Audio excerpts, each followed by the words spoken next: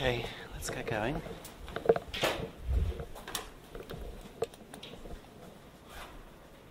Yes, thanks.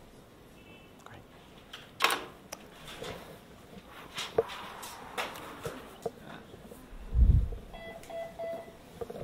Okay, let's get started. So, let's see. Last week we had the practical on Wednesday and the presentations. And remember, the deal with the presentations is that you all assess them, and then the grade that the presenter gets is the mean of the grades that his or her classmates give them. So you're all supposed to be submitting a grade and a brief comment, optional brief comment for the two presentations we had last Wednesday. Byung-Sak, and email them to Byung-Sak using the template that I emailed out to you. I think we've got 10 of them in so far, so there are a few more still to come in. It would be helpful if you could do it by the next class, just so that we can, gather them all up and send them back to the presenters. Okay? Is everyone clear on what's involved there? I mean, it is sort of experimental, but I think it should work out. So hopefully we can all do that. Okay, so if you haven't sent the comments for last week, please send them to Byung-Sak today, so we can wrap that up.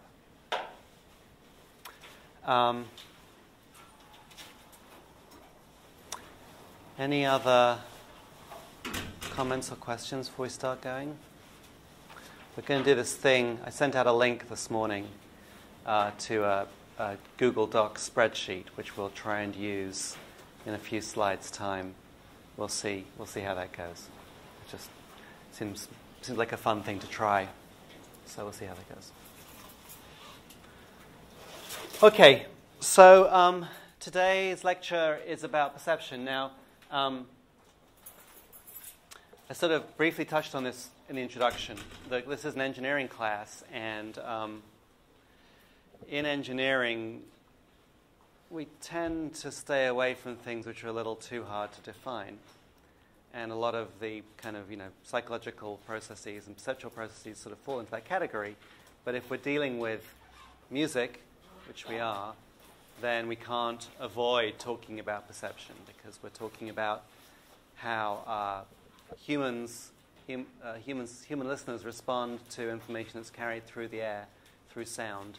And so we need to understand exactly how, or something about how that sound reaches and affects the human listeners to really be able to do anything intelligent with it.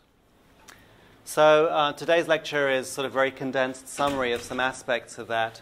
We'll talk about the structure of the ear and the parts of the body, the brain, the nervous system that are connected to it. That's physiology. Then we'll talk about some psychophysics, which is more about sort of the empirical results of playing people sounds and seeing how they respond. So we sort of measure the whole system. Then we'll talk about some more specific material on how people perceive pitch, and in particular some computational models of how that works in humans and other animals. And we'll talk a little bit about how that influences our understanding of how people perceive music, which is obviously pitch plus a bunch of other stuff. So, starting off with the physiology. And this is stuff that, we've known for a while, because this is what you can tell by cutting people up, by looking inside, looking at the actual physical connections of these structures. They're pretty small, but, they're there. So the ear is, we have this system for providing the brain information about the variations in air pressure, about sound. And it has these multiple parts. We have the outer ear, which is the visible part. But this is actually kind of important because it acts as this acoustic coupler. It's like, to some extent, it's an impedance matcher. The reason that humans you don't have particularly dramatic ears. If you look at something like a cat or, a rabbit or something has these huge ears. And they're very much you can interpret them as impedance couplers to get, as much of the energy that's in the free space into this little sensor in the animal's head. But even in humans, ears are very important in spatial perception. So we have the ear, then that focuses or gathers the pressure variations down into the ear canal, this little tube that goes in, and then inside the skull, sort of embedded inside the skull, is the sensor, which involves these bones, which basically do they're like levers to just convert a very small amount of motion or a very weak force over the large eardrum into a larger force over a smaller area onto this structure here, which is the inner ear or cochlea, which is this fluid-filled thing. And the sound waves, the pressure variations, travel down here, and then there are resonance structures in here which move a little bit, causing nerve firings, and then you have nerves coming off this thing, going up through this big bundle of nerves, the eighth nerve or auditory nerve, and then going through a bunch of different parts of the brain. One of the things about sound is that it happens relatively fast compared to the speed that brains do stuff. Neurons have difficulty firing more than 100 or a few hundred times per second, whereas, of course, sound waves, we can easily hear frequencies of several kilohertz, several thousand cycles per second. So there's a lot of sort of low-level processing that has to go on here. I mean, some of it is done in these resonance structures, but some of it is done sort of these special-purpose neurons, which are like these midbrain. So there's a bunch of stages in here, and then eventually it gets up to the cortex, the sort of the evolutionary later, more sophisticated part of the brain that does the stuff that we're more impressed by. I don't know. But there's a lot of brain structures, and of course we're grossly simplifying, but that's kind of what's going on. The net result is a system for detecting sound which is exquisitely sensitive. The quietest sounds that we can perceive, if we were able to hear, if they were a little more sensitive, we'd be able to hear the actual, the random or the heat-driven variations of air molecules just through Brownian motion. So this is basically almost as sensitive as we can get without getting down to the intrinsic noise floor of the medium.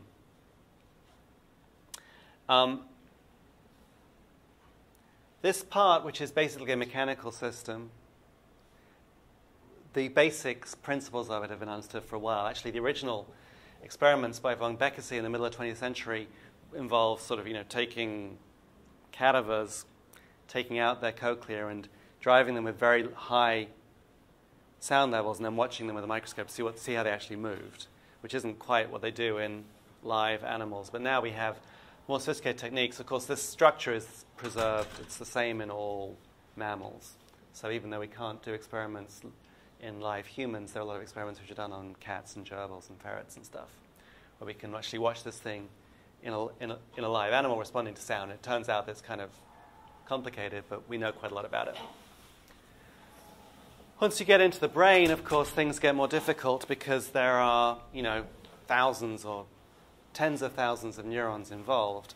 And although we can do a pretty good job making recordings from individual neurons, if you want to record from multiple neurons at once, it's very, very difficult because you have to get probes into these tiny little things. So there's a lot of research going on here, and there's a lot of different areas that have understood have involvement in particular tasks. But we don't have a good detailed model of how this thing works. And this thing, the cortex, is sort of very much, we're still at the beginning of trying to understand how sound processing occurs, high-level sound processing occurs in the cortex. So there's some very interesting work being done. That's our basic picture of what's going on in the physiology. Here's actually a more detailed picture of the actual what you'd see if you did a dissection here. And then there's this really nice movie I want to show you, which is it was put together by this guy, Brandon Pleisch, I think his name is, who is a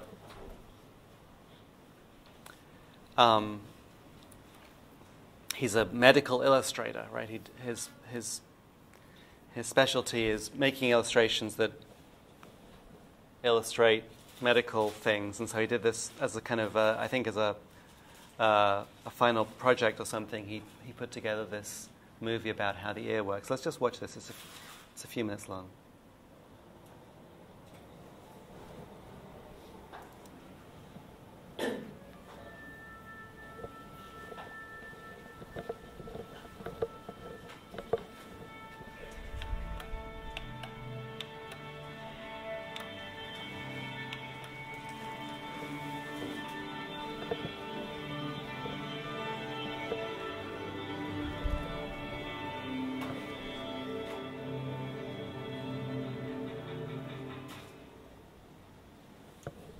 The sense of hearing is accomplished by a process known as auditory transduction.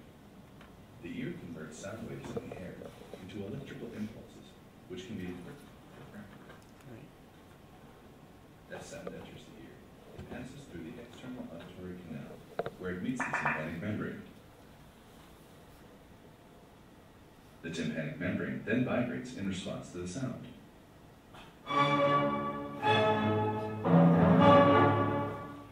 Sounds of a lower pitch or frequency produce a slower rate of vibration, and sounds of lower volume or amplitude produce a less dramatic vibration. Higher frequency sounds produce faster vibrations. The tympanic membrane is cone-shaped and articulates with a chain of 3 bones called the auditory ossicles. They consist of the malleus, the incus, and the stapes. The movements of the tympanic membrane vibrate the ossicles, passing on the information of frequency and amplitude. The 3 bones pivot together on an axis shown here in red.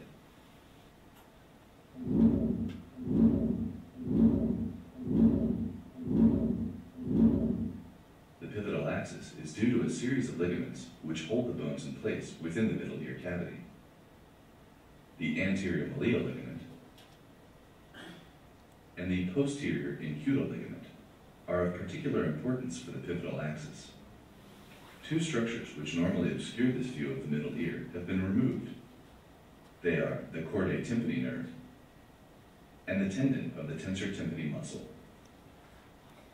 Through the ossicles, the vibrations of the tympanic membrane are transferred to the footplate of the stapes.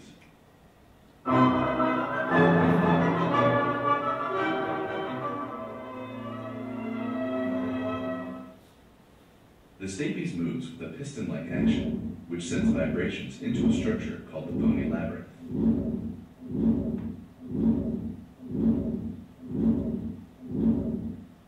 The labyrinth is filled with a fluid called perilymph. If it were a completely closed and inflexible system, the movement of the stapes would be unable to displace the perilymph, and therefore unable to send vibrations into the bony structure. Due to the flexibility of a membrane called the round window, the stapes movement can displace the perilymph, allowing vibrations to enter the labyrinth.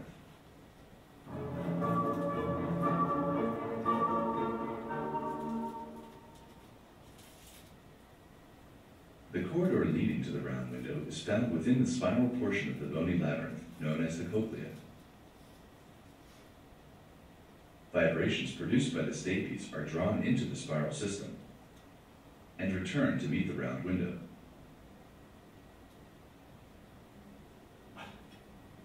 The portion of the spinal passage in which vibrations ascend to the apex of the cochlea is called the scala vestibuli. The descending portion of the passage is called the scala tympani. A third structure, called the cochlear duct, is situated between the scala vestibuli and the scala tympani.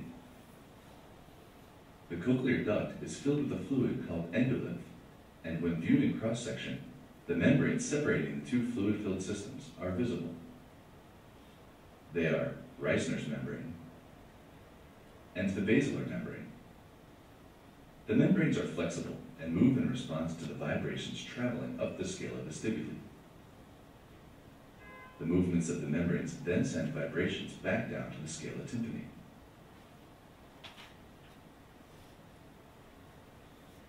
A specialized structure called the organ of Corti is situated on the basilar membrane.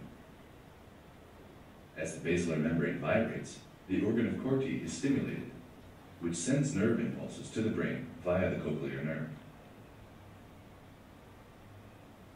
The actual nerve impulses are generated by specialized cells within the organ of Corti called hair cells.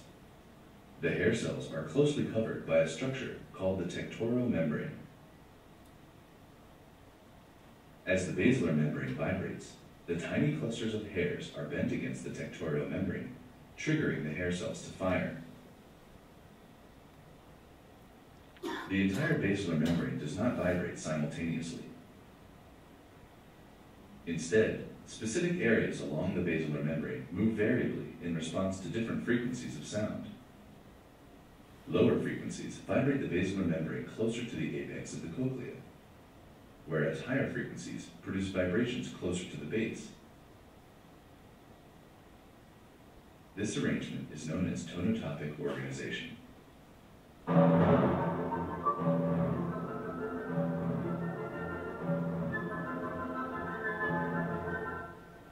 Together, this sequence of events is responsible for our acoustic perception of the world around us.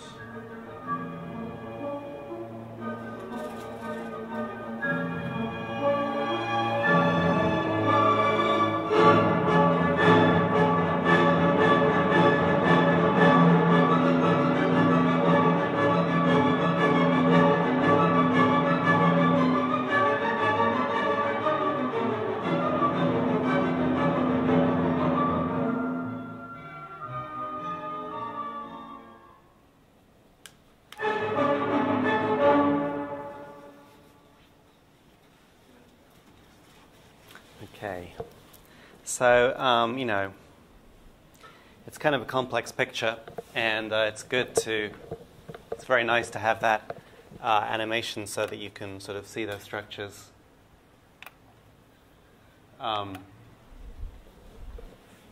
Better than my drawings in 3D. But there are some questions still, right? And so the movie explained that there's this the spiral structure which contains this, which we unwrap it, is basically this long tube where the bones, the stapes, push in response to the sound waves. And then there's fluid in here, which there's some propagation of the variations in here. Yeah? Do we have any fluid transductive microphones? You mean, can we listen? Can we make them Yeah, sure. I mean, it's actually easier, right? Because actually the forces are larger in fluids. So it's the same thing. I mean, a microphone basically just has, I mean, a classic microphone has a little diaphragm which moves a coil in a magnetic field to generate electricity. And so, if the diaphragm either pushes against air in a normal microphone, but you can have it directly in contact with fluid, and it works fine. A hydrophone is what it's called, yeah. But getting one in here would be a little bit difficult because it's kind of small. But actually, there's a colleague, John Kamissis, who builds these thin film devices, and he's working with Lisa Olson up in the medical school to do exactly that, to put some pressure sensors, actually, that you could put inside the cochlea to measure the pressure directly, which is pretty amazing. So we saw that there's basically the structure with something going on, and there's this basilar membrane in here, which has all these has the hair cells and connected to nerves, which is sensing the energy at different frequencies. And there's a question of how that happens. And what it is, the details are possibly rather more complicated, but basically we can view this thing as a resonant membrane, but the resonance changes along the length. And so at the beginning up here, close to the window, it's very stiff, which means it has a high resonant frequency. And then it becomes more floppy the further you go down, which means its resonant frequency is lower. And the way I've understood it is that the energy comes in here and it sort of travels down, and then at some point, if it's like a sinusoidal energy, there's some point here where the resonance of the membrane matches the frequency, and then that's where you get large motion of the basal membrane, and you sort of get the energy transferred across, and then it sort of comes out the bottom. So there'll be sort of, for a given frequency, there'll be very little excitation, and then suddenly the excitation will grow, reach a peak, and then immediately die off, because after that, there's sort of the energy's lost, and there's no more energy being the energy's been transferred, and there's nothing transferred further down. So there's this another animation, a rather simpler animation of that here, but this is an actual results of a finite element model of the cochlea. You see, in order to make it floppier, it also gets longer, wider, so that gives it a lower resonant frequency. So this is where the sound's coming in, where it's sort of narrow and taut. But then as you get a frequency of a certain, stimulation of a certain frequency coming in, there'll be some point at which you get large motion. And then at a higher frequency, that point occurs sooner, closer to the input, closer to the stapes. And so that's the that's obviously highly exaggerated, but that's sort of what's going on. And then if you have a mixture of these two sinusoids, you get a superposition of these two motions. That the structure is, the motion here is largely linear, because it's, at least if you think about this physical structure, it's basically operating in its linear mode. Okay.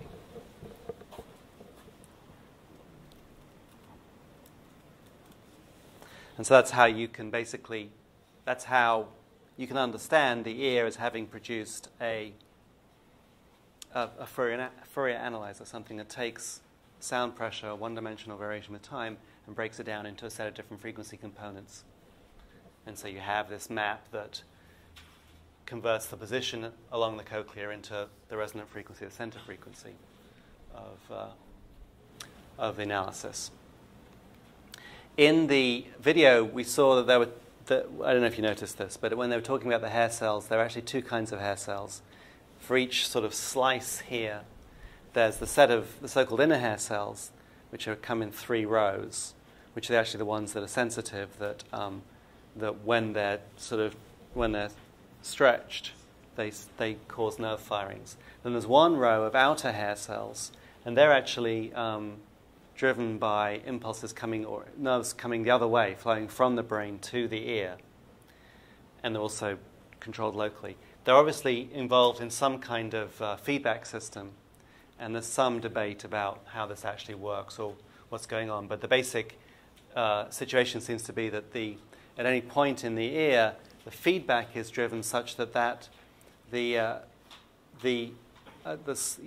system is almost oscillating, so that a very, very small amount of additional energy will then sort of be amplified and push it into something. This is how you can get very great sensitivity. Also, it's how you can get a wide dynamic range, because by modulating that feedback, you can make a system that is in one state it's extremely sensitive, and then if you've got very loud sounds, you can turn it down and you can make it more adaptive. And that seems to be kind of important, because not only are we very, very sensitive in our most sensitive regions, we're actually able to deal with a very wide range of sound pressures, over 100 dB or 100,000 ratio in energy, which is not something you can easily do with biological systems normally. So there's a lot going on. Obviously, we're not going to get into the detail, but it's a complex setup.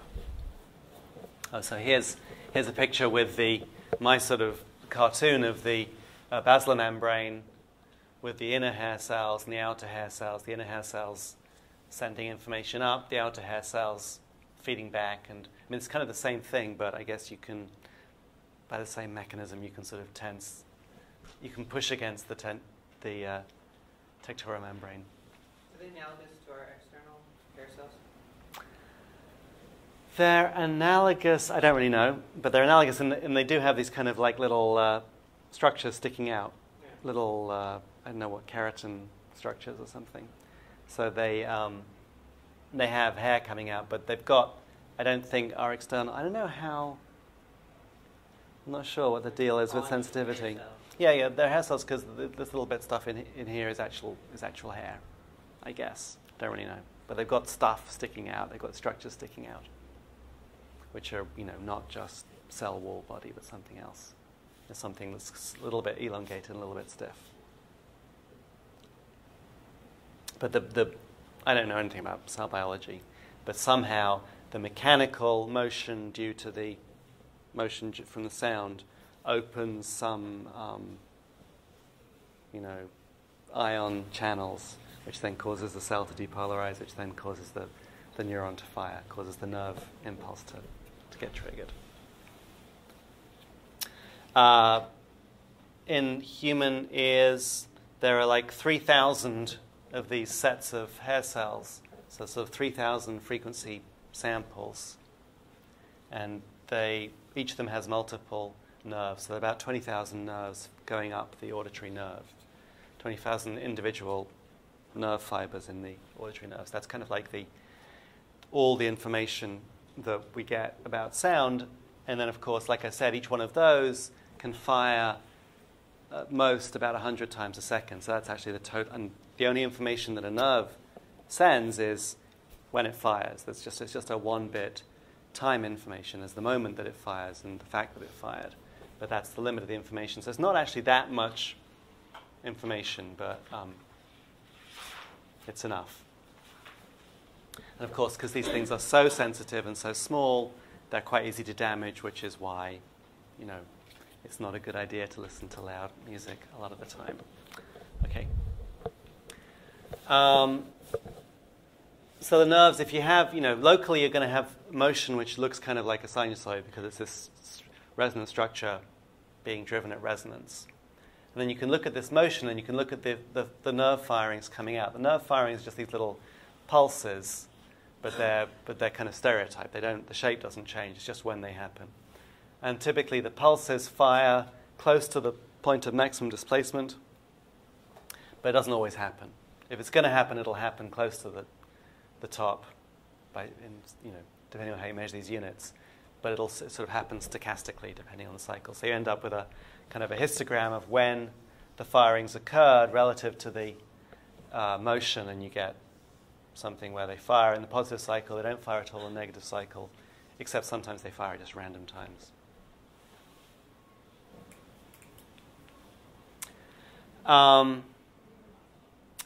So that's kind of the nerves in the actual cochlear nerves.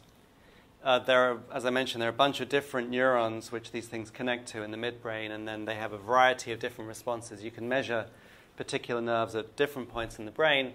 You'll see a bunch of different things going on. One classic thing is you could look at a nerve. Right? You found some nerve in the midbrain that's involved in hearing, and then you play the animal a set of tone bursts, and you do this over and over again. You build a histogram of where the nerve fires, and like 1 millisecond bins or something like this, and you get a picture like this, that if this nerve is in the region that's responding to this particular tone, you'll see this nice density of firings during the burst and not during the non-burst region. But very often there'll be a maximum, there'll be an onset peak like this, then it'll sort of die away to a steady state. So there's very strong, very low-level evidence for onset emphasis in the hearing system, because onsets are, you could justify this by saying, well, onsets are kind of important because they mean something's happened. But regardless of how you explain it, this is commonly observed. For a particular nerve like this that you found, you can vary the frequency of the tone and see how much firing you get with different frequency. Now, because we understand that the cochlea is sort of filtered by frequency, we expect some later nerve to also show that same response. And one way you can measure this is by adjusting the level of the frequency to get a certain density of firing, a certain number of firings per second. And that will give you, because then that gives you kind of a constant reference point. So you get a curve like this, that for a particular nerve you can say, well, there's some frequency where I can have a very low level of sound to get that rate of firing. But if I put in a different frequency, I can still make this nerve fire at that rate, but I have to use a much higher level. And so you end up with these, in this case, these V-shaped curves, indicating that the nerve is most sensitive at this frequency and has a decay of sensitivity for other frequencies. Well, why do you have two curves? This is two different nerves, right? So one is sensitive around 800 hertz, and one is sensitive around about 6,000 hertz here. This is a log frequency axis, but even on a log frequency axis, these curves are somewhat asymmetric. For frequencies below the best frequency, you can get quite a lot of excitation, but for even you raise the level, you can get some response. For frequencies above the best frequency, it's very hard to get. This curve falls off very rapidly here. And if you think about what we said about how the sound waves travel down the cochlea, if the frequency is higher than the best frequency, basically the nerve is now beyond the point at which the energy has sort of been shunted. And so there's basically nothing is happening. What this means is that actually high frequency, if you listen to a mixture of frequencies, a high frequency doesn't interfere with the perception of low frequencies at all, right? That the high frequency is sort of dying out very rapidly at a very early part of the cochlea, and the low frequency part carries on through. But a low frequency sound can interfere with the perception of a high frequency sound, because the low frequency energy has to sort of pass through the high frequency region before it gets there. And so there's this sort of asymmetric effect of frequency masking. We'll talk about that in a second. Yeah. Can you say that again? I didn't quite get Let me talk about it later when we talk about masking. Okay. I'll come back to that. A single nerve. If you sort of look at, so this is now the firing rate, spikes per second, versus the level, the intensity in dB. Just like the actual energy level of the sound. A single nerve will sort of, at some, it'll have sort of its baseline response, and then suddenly it'll start picking up. It'll increase with energy level, but then at some point it'll saturate. So here this thing's saturating like 300 spikes per second. And then even if you increase the intensity, it won't go up at all. And this range is typically maybe 20 or 25 dB between the quietest sound that it responds to and the sound level at which it saturates. But like I said, our dynamic, the range of sounds we can perceive is more like 100 or 120 dB. So there are two ways to do this. One is that there's a variation of nerves, that some nerves have very low spontaneous rates. They don't start firing until you get to quite a high level. And some have high spontaneous rates, so they're more sensitive to low-level sounds. So you can have different nerves responding to different ranges of the sound. And then also there are these feedback mechanisms, these efferent mechanisms, which are harder to pin down experimentally, but seem to be important in our ability to adapt to different sound levels. Okay, so you can't see this plot very well, but this is actually some experimental data where they took, I think it was a cat, and played it a sound, like a synthetic vowel or something. And then they played it over and over again. Then they went through with their little probe and they recorded the firing at a very large number of different fibers, maybe 100 or so. And then plotted the response rate as a kind of, this response histogram as a waterfall plot here. And what you see is that for different frequencies, they respond differently, but it's basically, it's picking up, you can see these sort of pulses from this, maybe this sort of, voice-like signal, which has a pulse and some resonance at different times. And so you end up with, that inspires these kinds of signal processing models of what's going on in terms of a bunch of bandpass filters with rectifiers, and you can get something, it doesn't look very good, but you can get at least qualitative approximations to this kind of behavior quite easily out of signal processing models. So you can get these models that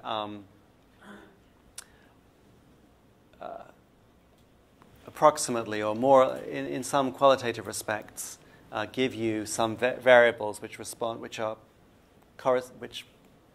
act a bit like the nerve firings you'd expect to see in the ear. And so that's kind of interesting, because if you could have a good model of that, then it gives you a way to test theories about, well, what are the things that the brain could be getting out of sound or not, because there's certain things which are just not being preserved by this kind of analysis. And so typically these models, they'll have some kind of fixed linear filter for the outer and middle ear, the pinna and the transduction through the bones in the middle ear. Then there'll be a bunch of filters, and each filter is sort of trying to simulate the particular resonance of a particular part of the basilar membrane. And then there'll be, now we have sort of bandpass, narrowband signals.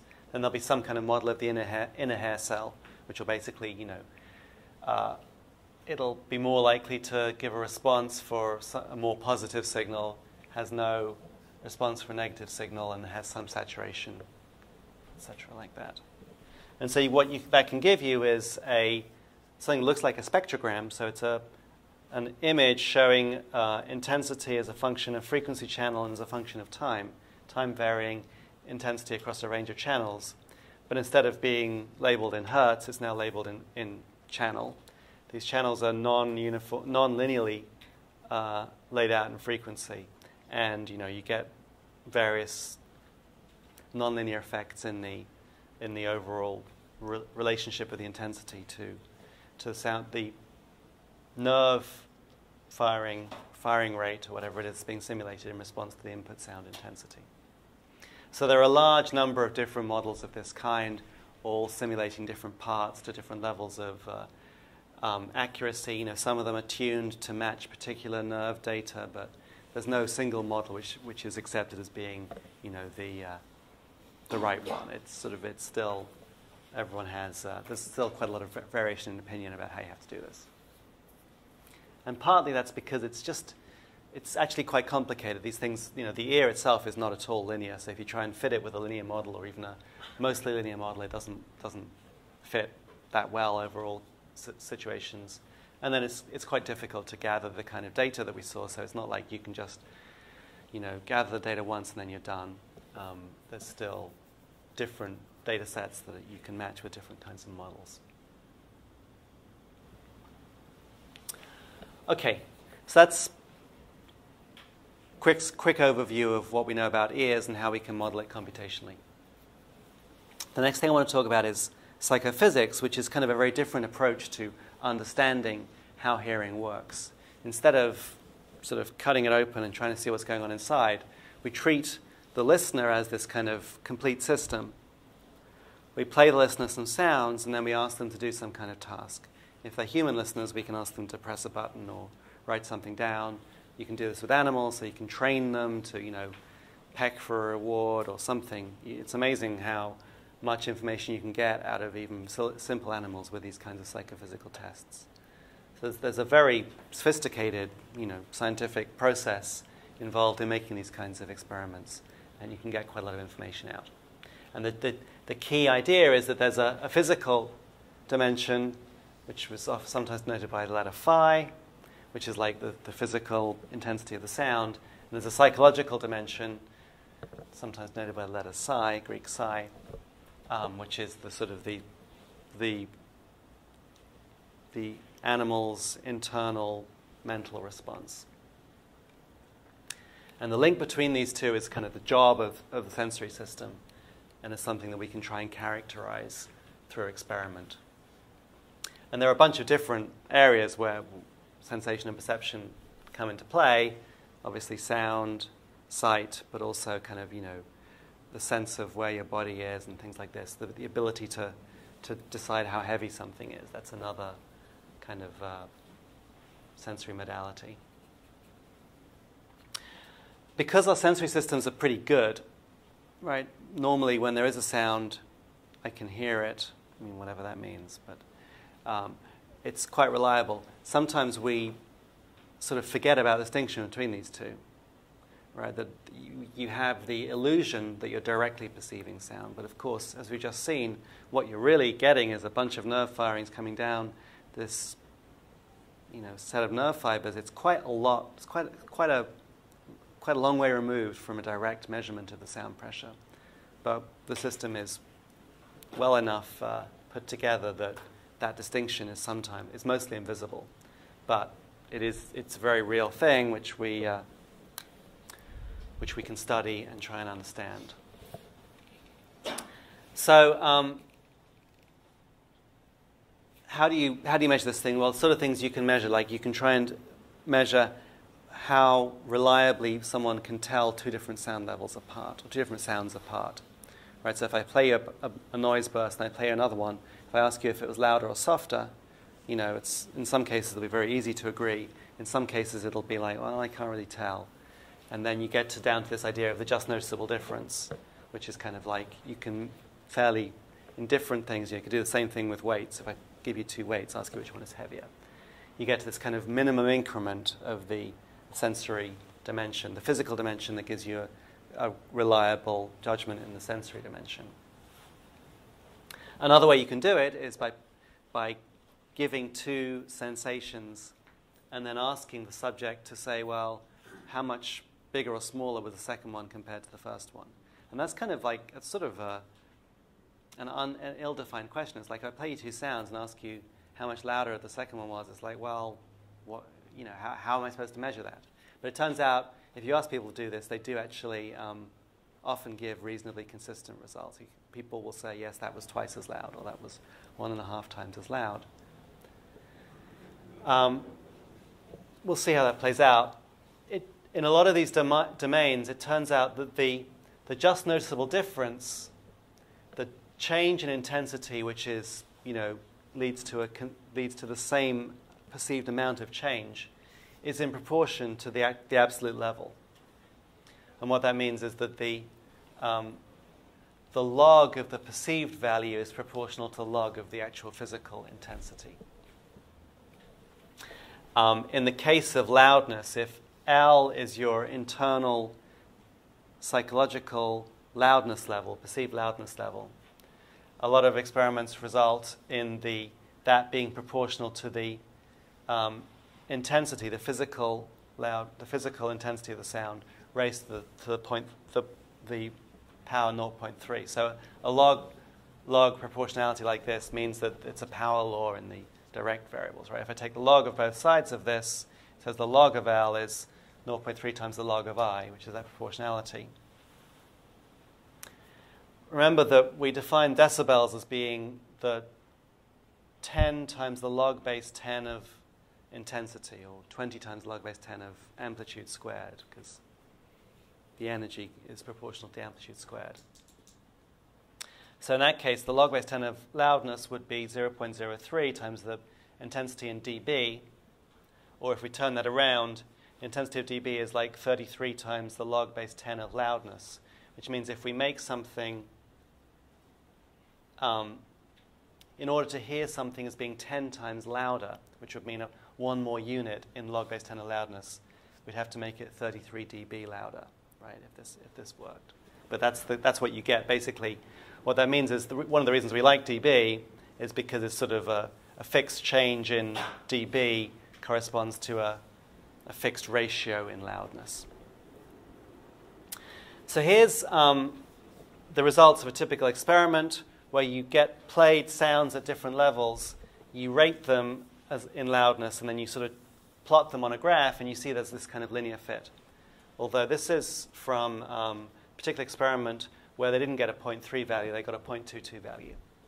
What I would like to do now is actually try this experiment for ourselves. So this is where we switch to that spreadsheet that I sent you in the email.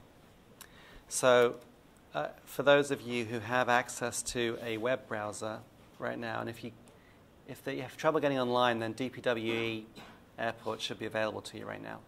But here's what you should get. There's this spreadsheet like this. And then what we're going to do is we're going to listen to 20 brief sound examples like this. And what I want you to do is, when you hear each one, just type in a number. Now, you'll hear a reference. The reference we're going to call 100. And so you type in the loudness of the second tone, of the test tone, if the first one is 100. So if it sounds twice as loud, you put in 200. If it sounds half as loud, you put in 50. Right, so I don't know. And then, yeah, I've got the names. I've got the uni IDs of all the registered students here. So find your column, put that in. And then at the end, we'll immediately be able to, we're going to calculate the average over here. And then we'll be able to plot the graph. So as we do this, probably we're going to see everyone else's numbers appearing. But try not to be influenced by what other people are putting in. Just try and figure out for yourself what you think the number is, then put it in, because obviously there's some amount of feedback. Yeah. So let's listen to this. Hopefully it'll be obvious. Loudness scaling. In this experiment, you will rate the loudness of 20 noise samples, which are preceded by a fixed reference.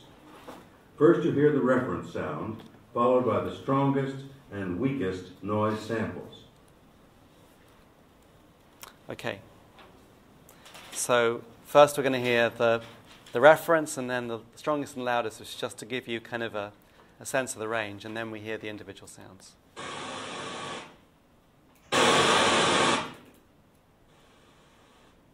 You can all hear that. Now, the 20 samples.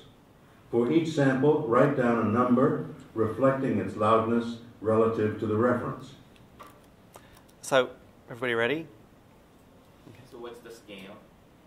100 is the reference, and then I don't know what the scale is. What's the loudest and what's the quietest? Yeah. I don't know. It's like however much louder it was than it was. Percentage-wise is what you're interested in. Yeah. And the reference was the first one? And Yeah. the other two were the range? That was the range of sounds that we're going to hear. That was the quietest and loudest we're going to hear, yes. But you'll hear the reference every time. Oh, okay.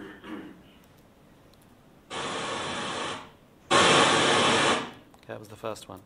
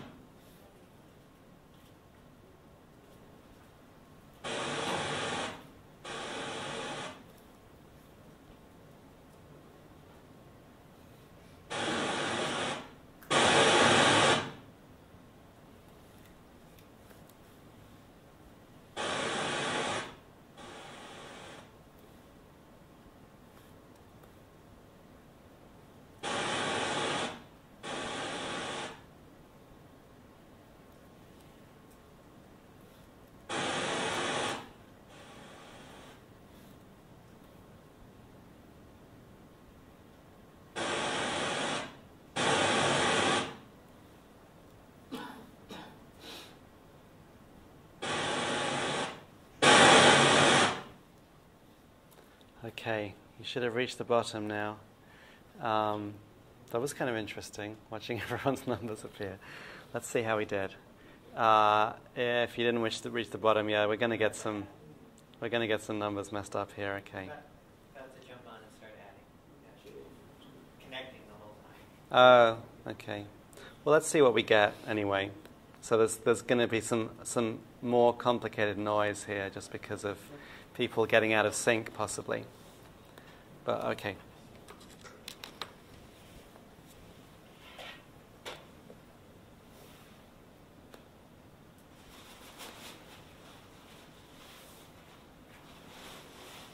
Scatter.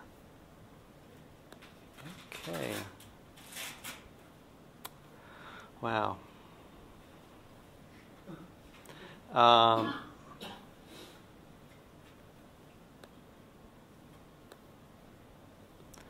So that's our plot. So there was some, though each level was repeated several times. Levels varied between minus 20 and plus 20 dB relative to the reference, which was 0.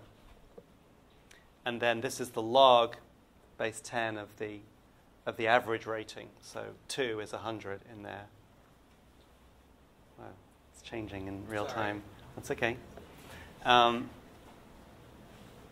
So there's quite a spread here. Just a little bit. This is really cool. It's just updating in real time. It's not so great that we actually get like for this thing, which is this has got to be desynchronization, right? Because this sound, which was like pretty quiet, 15 dB down, one time everyone got it was quite a lot less, and then another time people get it was actually louder than the standard, which must be because they were actually entering the number for the thing next door. So I'm tending to believe the main trend and reject the outliers. And that looks like about 0.35. No, 0.35. So if this is 2, this is minus 10 dB, and this is 1.65. That's 0.35 down, log base 10. So that would actually be the exponent is 0.35, and that's here's plus 10, which is about 2.2. So that would actually be less. That would be about 0.2. But it's not bad. I don't know. If you stand further away, right, you see the trend better. We were hoping to see this as a straight line. We see something. Maybe next time I'll try and cue people with the numbers or something, just so that I think that was the problem. We got lost. We got out of sync with that. All right. Well. Okay.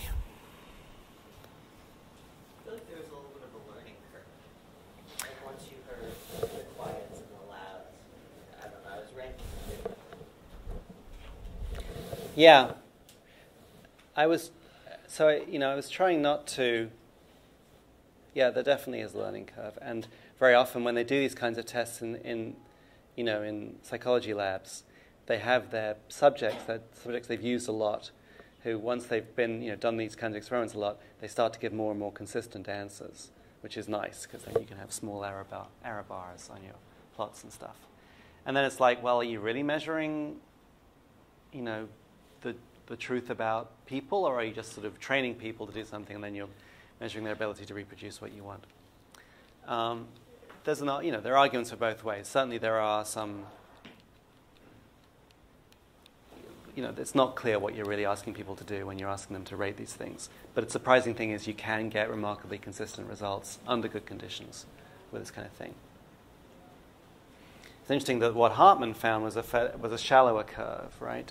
So people tended not to rate the changes as large as what the textbook figure is.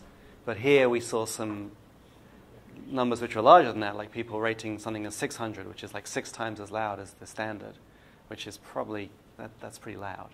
But I guess, it's, what does it mean anyway? It's up to you.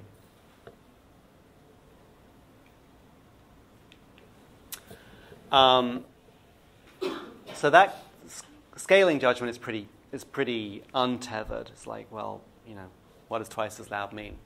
You can get more. It's an easier experiment to do to have ask people to scale things so they're equal. And so one thing you can do is, like, you can play someone a tone at like 1 kilohertz, and you can play them a tone at some other frequency, say 100 hertz, and give them a knob, just a volume knob, to adjust the loudness, and say, okay, adjust the intensity until it's the same loudness as the 1 kilohertz tone. And then you end up with these curves like this, which is at different frequencies, what was the actual physical intensity that subjects selected to match the perceived loudness of a reference tone at 1 kilohertz. And so here are the reference tones at 1 kilohertz at different physical intensities over a range of 120 dB here.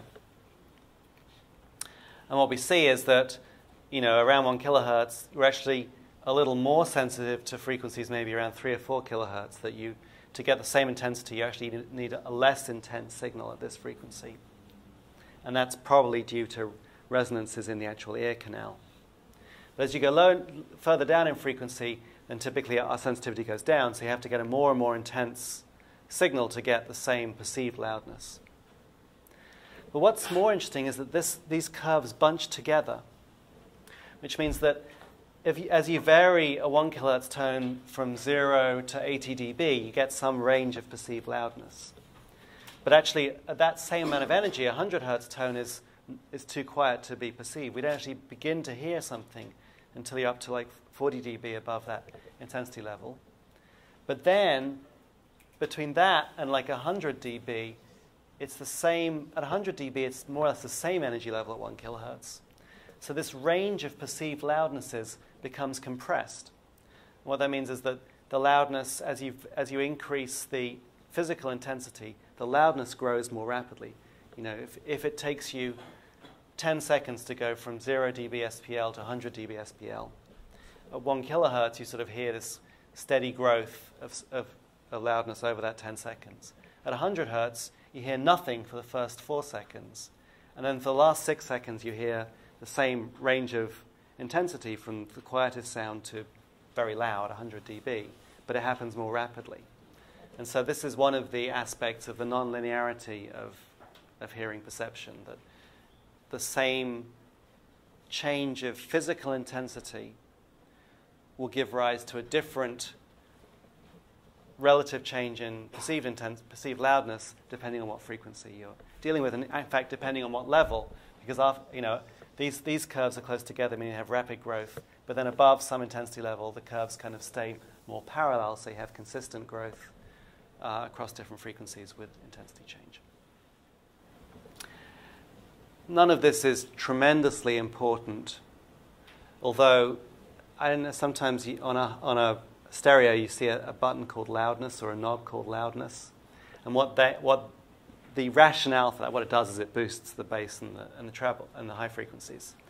But the rationale is that if you're listening to something at a low frequency level, in order to make it have the same perceived spectrum as it would at a higher frequency level, you have to boost these low frequencies to push them into the same range of audibility.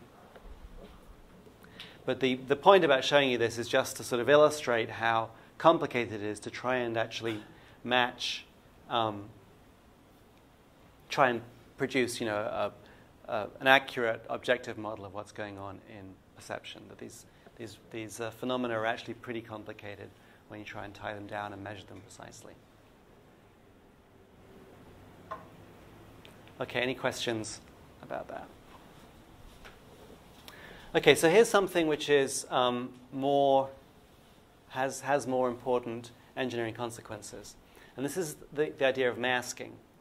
So if we on the Fletcher-Munson curve, these things are called Fletcher-Munson curves.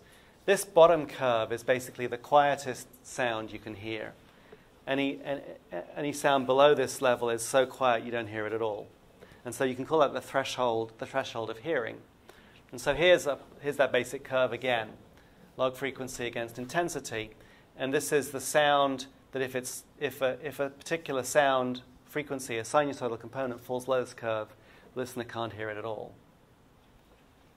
But we can measure that, and we can measure that by sort of playing them a tone, saying press a button if you hear the tone, or did you hear it or not, and they make a choice, and then you decide at what level they can consistently say they do hear it when it really is present. We can repeat that experiment, but instead of playing the sound against quiet, we can have a steady tone present at a particular level. And what happens is that for frequencies far away from the masking tone, the steady tone, the threshold remains the same. But for frequencies close to this masking tone, it turns out that the presence of the masking tone elevates the threshold. We have a so-called masked threshold. That is, this tone here, this grey tone, in quiet that would be plainly audible. But in the presence of this masking tone, you can't actually tell whether it's present or not. And part of what's going on here is, those V-shaped curves we saw for the nerve responses. When we have this tone present, it's not only exciting the nerves for which this is the best frequency, but it's also exciting a range of nerves nearby. And that kind of baseline motion makes it harder for the brain to detect the small amount of motion that this added tone would induce. And so basically, because of our limited dynamic range, the fact there's already this sort of firing and motion going on due to this first tone makes it impossible to distinguish that this second tone has been introduced. So you have this masking threshold, and basically the presence of sound in a particular frequency range reduces your sensitivity to other sounds in the nearby frequency range. And this is the basis of psychoacoustic audio coding, like MP3, MPEG audio, that basically it reduces the quantization step size in a particular frequency range such that the quantization noise is always below this threshold, but only just below it, which means you can actually use pretty crude, because it turns out this gap here is maybe 10 or 15 dB, that if I have a tone at a certain level, then if I add noise nearby, and it's like 15 dB below it, you can't really tell there's noise as long as it's close enough in frequency. And so I can have quantization noise at that level, and it doesn't affect the perceived quality of the sound at all.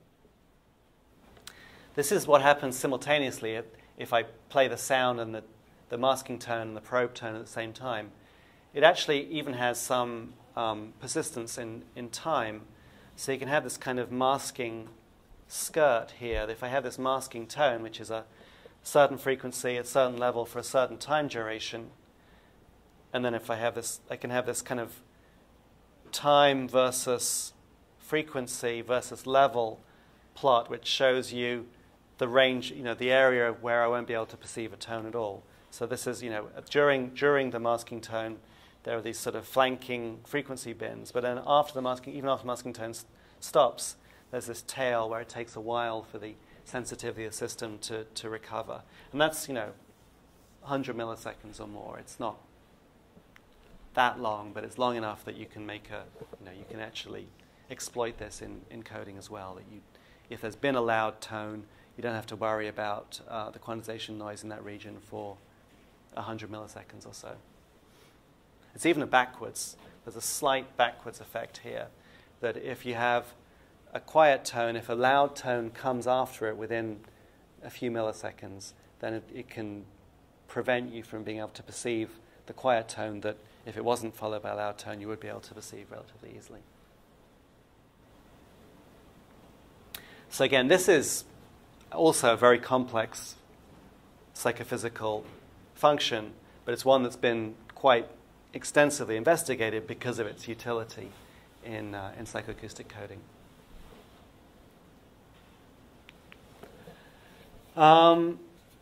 So we've sort of seen a little bit about how these things are measured, how we can do experiments with listeners to ask them to perform tasks or to respond in certain ways.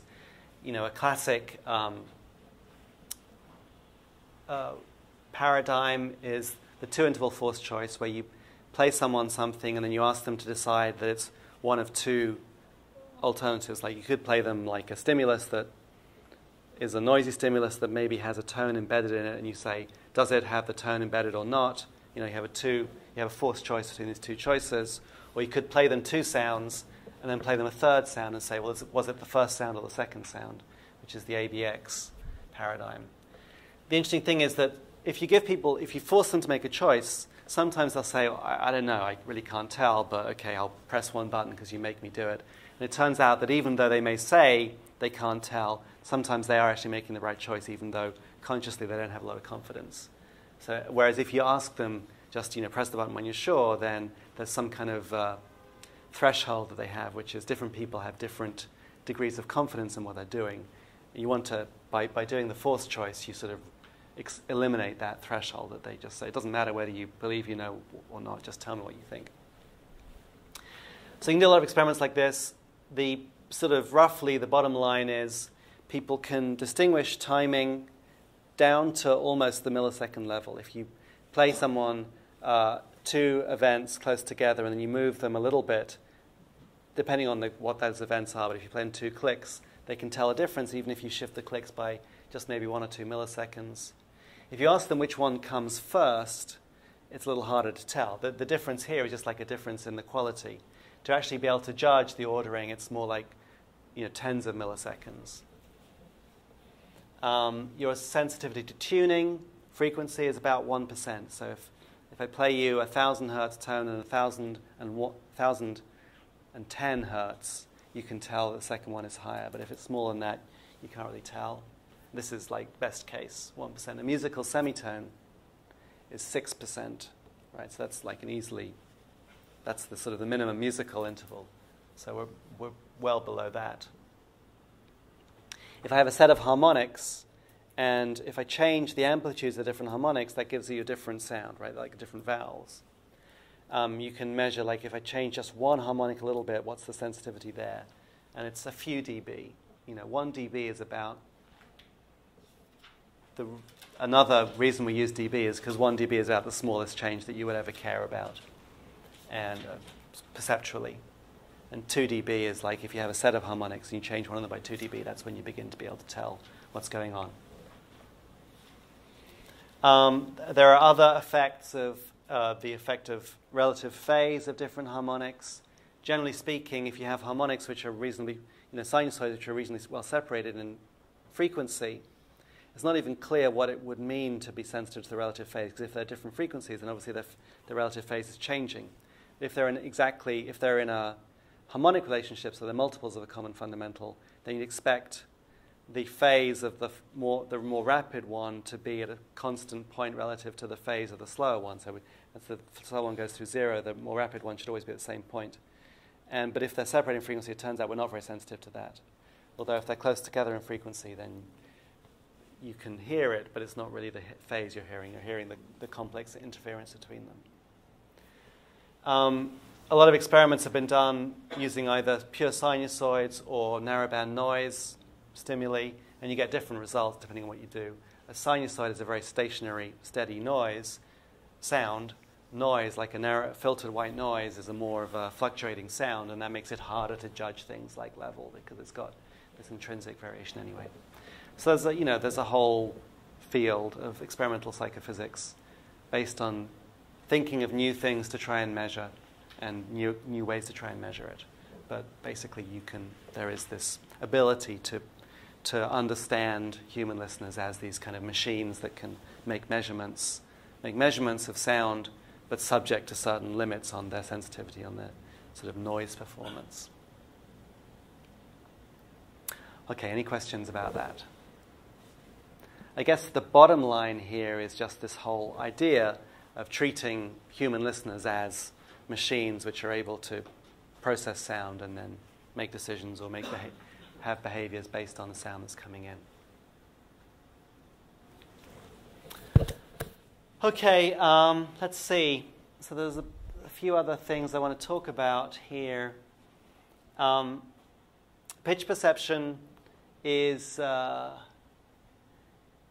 been widely studied, and that's the idea that you have some kind of periodic signal, which if we put it into our cochlear model, maybe gets resolved as a bunch of harmonics. And the question is, well, what you hear is a particular pitch. How is it that you decide, what pitch it is, which parts of this signal, if this is like an approximation of what's going down the auditory nerve, what are the aspects of this information that are important in giving you that perception of pitch? Because clearly there isn't just one thing. If it's a complex signal, there's a lot of different nerve areas being excited.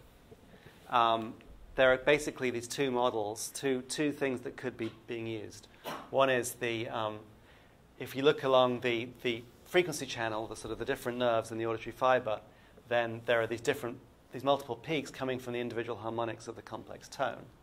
And if you just look for this sort of pattern, if you have a template here of where you expect excitation to occur for a particular pitch, you can just take the sort of average excitation, average level of activity on different nerves, and figure out, notice this pattern, and then sort of get some kind of pitch model coming out of that. This is supported by the psychological evidence that the lowest harmonics have the strongest contribution to pitch strength. But there are certain pitch signals you can produce where the average excitation is more or less flat because they're noisy, but you put some structure in and you can still perceive a pitch, and so it's hard to explain that with this kind of model. The alternative to a place model is a so-called time model, where the argument is, well, it's actually the temporal structure in each of these different nerve bands which is important, and temporal structure that might be extracted by running autocorrelation in each of those bands. And so you have these kind of multi-band autocorrelation models where you take all the different frequency bands and then you autocorrelate them, and then you have these peaks. You sum up the peaks across the different frequency bands, and a particular period will give you a local maximum in that summed peak. This is quite a nice way of explaining a range of phenomena. It works well with these noisy pitch signals. But there are some, but it turns out that this tends to overestimate the strength of the pitch that you'd hear for a signal that only consisted of high harmonics. It turns out if you take, a broadband, a buzzy sound, and then you filter it out so that you only keep the highest few harmonics, you can still hear a pitch, but the pitch is much weaker than if you include the lower harmonics. The fundamental isn't that important. It's helpful, but it's not necessary. But you need some of the harmonics in the range 1 to 6 to be able to hear a really strong pitch. So basically, neither of these models is sufficient on its own, and it seems like what happens in the brain is some combination of different cues. The brain, potentially could look at the frequency bands that are being excited and potentially could try and calculate some kind of timing analysis, like an autocorrelation analysis. And it seems like the best way to understand what's going on is the brain uses all of this information and sort of combines it in some opportunistic way. And of course, if you had different sort of random noisy variables that were informing you about a common event, you could actually do the optimal thing. You could make the optimal posterior calculation of the thing you're trying to estimate given the evidence, and you can use Bayes' rule to figure out what that is, and basically you're going to multiply together the distributions that you infer from the independent dimensions and things like this. The details depend on how these dimensions depend on each other, but probability gives us the tools to understand how different sources of information can be combined to give inferences about a single variable. Yeah? This formula is feasible under the assumption that the noise is satisfied the Gaussian. It's not based on the Gaussian. It doesn't matter what the noise. These are just distributions of some kind. But it depends on the independence of the different variables that we're measuring. Right? That this would be true if theta is some physical thing like the frequency, the pitch of the sound we're trying to listen to, and x is some informative variable we've got like an observation. But x may be a vector, so it may have different components, x1 and x2, which could be like the excitation pattern and the autocorrelation, the summary autocorrelation. And so if I give you a particular excitation pattern, you can get, you can run your template and you get some estimate of what the posterior probability of the different pitches based on that excitation. And you can do the same thing with your summary autocorrelation. And they're going to give you different answers, so how do you combine them? Well, you could multiply them together for given pitch values, and that will give you something. If they were independent, this would be the optimal way to combine them. But they're not independent, but you can imagine the brain sort of having some process for learning these relationships in an adaptive way. So this is not meant to be I'm not proposing this particular model. I'm just suggesting the idea that the brain does have all this different sensory information coming in, some of which, and for a particular signal, parts of that may be more or less reliable than others, that there's maybe actual signal noise, or there may be sensory noise coming in, so that you can't always rely on a single cue being available. But you can, it seems like sensory systems, human subjects and other animals are pretty good at doing close to optimal combinations of multiple sources of evidence to make the best inference about what's going on in the world. At least at a low level. When you have higher level things, humans are notoriously bad at doing these kinds of probability estimates. But the sensory systems, the low level systems, are pretty good at putting this stuff together. Okay, we kind of run out of time. Basically, we can take this whole process up a higher level and say, okay, now rather than looking at tones and noise, what if we look at individual musical sounds? We can ask people, how sensitive they are to the differences between different instruments, how well they can remember melodies, how finely they can perceive individual rhythms and changes in rhythm, and music changes in musically relevant criteria, and you get a different set of functions coming out, different set of sensitivities, but you can do the same kind of approach of conducting these natural science experiments where you have different stimuli and you try and find out what's going on. But the general message is, we can try and we have some tools by which we can try and understand human listeners as sensory machines, but the more abstract the phenomena you're talking about, like music perception, the harder it is to sort of treat these as objective experiments, and the more less useful the models become. But there's certainly a range. Any final questions? Okay, so on Wednesday we'll have a practical again. This week we're going to be looking at processing again. We're going to just look at some more filtering and frequency analysis and try and cement that tool. So I'll see you on Wednesday.